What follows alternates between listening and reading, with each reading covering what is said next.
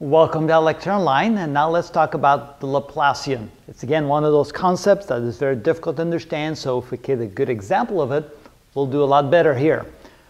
Mathematically, the Laplacian of a scalar field, it could be either of a scalar or a scalar field, typically it'll be of a scalar field, it is equal to the divergence of the gradient of that scalar field.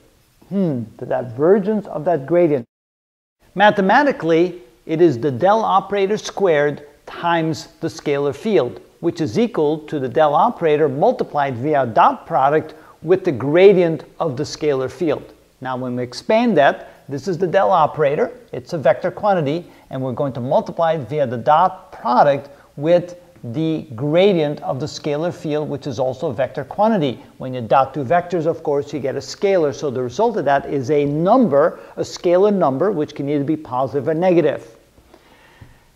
In a shorter way of writing it, this can also be written like this. When you look at this, this is simply the second derivative with respect to x, y, and z of the scalar field. And if we use the same examples we used before, here's our scalar field, which is y squared minus x, kind of represented by these curves here. And notice that here these lines represent the regions in space, or in this case in the two-dimensional region, where the value of the scalar field is constant. So u equals 2 along this line, u equals 4, u equals 6, and now remember that the gradient of that scalar field, represented by this arrow here, is simply the direction and the magnitude of the largest change in the field. And that, of course, you can always see that's always perpendicular to a line that represents a constant value. Now, if we take that gradient and we take the divergence of that gradient, what are we looking for? Well, in essence, it's analogous to taking the second derivative. And what does the second derivative tell us? It tells us the concavity of that scalar field in 3 dimensions. The concavity. That means it tells us how the change is changing. In other words, if I move to a different location, how much is my gradient changing when I move from one point to another point in my scalar field? And that's what we mean by the Laplacian. So a nice example is this. Let's say we have a room, 3 dimensions, and we move from one location in the room to another location in the room, and this line here represents the temperature change as I go from one location to the other. Notice that here the temperature is increasing, it reaches a maximum value, then it begins to decrease, it reaches a minimum value, and then begins to increase again. If we take the second derivative of that, in other words, the function of the temperature, that's saying I'm taking the Laplacian of that temperature, and you can see that here the Laplacian would be negative because it's concave down, and here the Laplacian would be positive because it's concave up. So the Laplacian tells us how the change is changing. Even though the temperature may be increasing, the increase gets to be smaller and smaller and smaller, so the change means it's negative, that even though it's increasing, the increase is getting smaller. Eventually it will top out and then begin to decrease. That's what the Laplacian can tell us. And here we can see that even though the temperature is decreasing, if the Laplacian is positive, the decrease is becoming smaller and smaller and smaller. Eventually it will bottom out and then the temperature will begin to increase. So again, the Laplacian, the best way to think about it is that it's simply the second derivative of the scalar function. A slightly different example here, let's say this is a topographical map.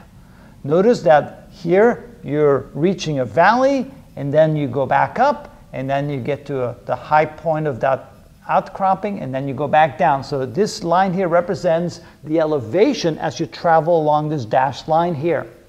So again, that would be a scalar field in 2 dimensions. And if we travel along the line, notice that we go from a higher point to a lower point, back to a higher point, back to a lower point. These dots here are what we call the inflection points. And the inflection points indicate the changeover from the second derivative going from a positive to negative value. Here you can see that it's concave down, therefore we have a negative Laplacian value.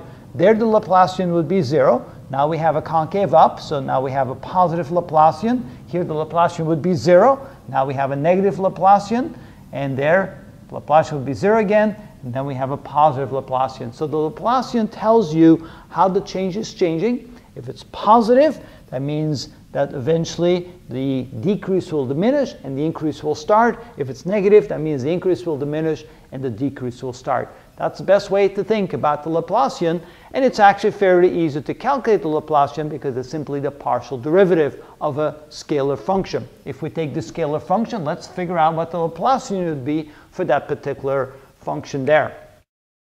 The partial derivative of u with respect to x, well, it's the partial second derivative.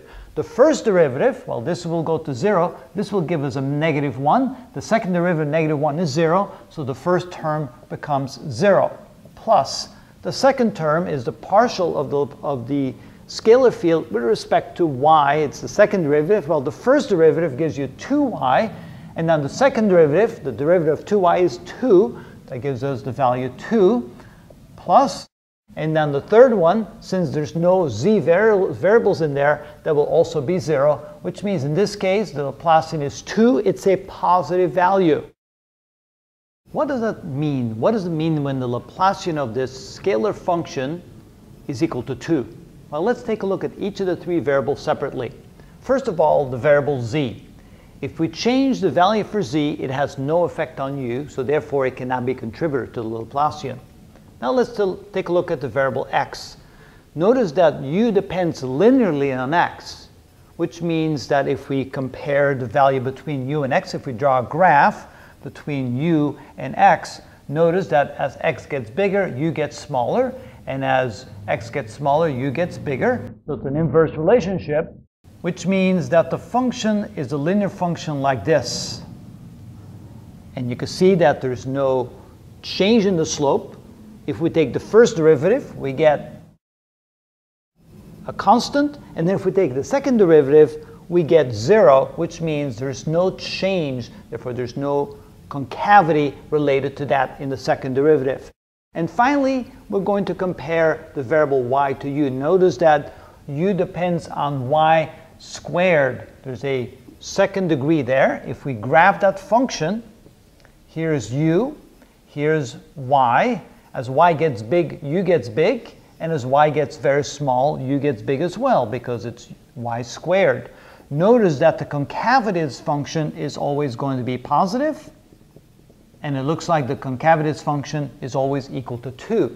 And that's the physical meaning of the Laplacian of this particular scalar function, or scalar field. And now we can see that the Laplacian of that particular scalar field must indeed be 2 and must indeed always be positive, which means that if we're going to change our position in the y direction, so if this is the x direction, this is the y direction, if we change the position in the y direction, the concavity of, meaning the second derivative of the gradient, or I shouldn't say the second derivative of the gradient, the second derivative of the scalar function will always be positive, and that's what we mean with the Laplacian.